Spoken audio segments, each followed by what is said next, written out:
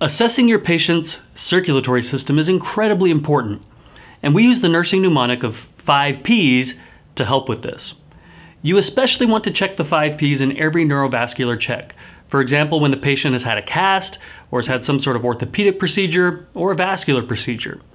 The 5 Ps we're looking for are pain, paresthesia, paralysis, pulse, and pallor. Let's go over that again.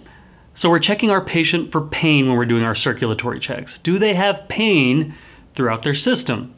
We're going to check them for paresthesia, or a sensation in the skin of things like tingling, pricking, chilling, burning, or numbness. We're also going to check them for paralysis, or loss of the ability to move. We then, of course, want to check a pulse, especially distal pulses.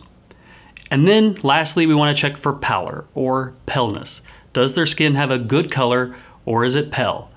Again, these are the 5 Ps that we're checking for with our circulatory system.